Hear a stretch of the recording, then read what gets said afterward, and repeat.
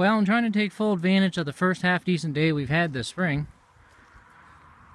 I've been working on my bee equipment.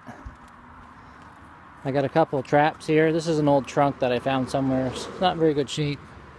I'll use it this year and then I'll have to cut them off. I just screwed some burrs in here, kind of top burr style. They're a little too small to fit frames in, so that. And I got 4 deep supers here. This is the D-coats method. Same way you make the 4 or 5 frame nuke, but expanded a little bit. And I got one little 5 frame one over there. I'm gonna put up for a trap. See if we can catch some bees. So, and all this stuff, that was recycled lumber that I had around. Like I say, this is the same thing. You can see where I cut it. I just put boards in, some scraps. It cost me $26 for that sheet of plywood.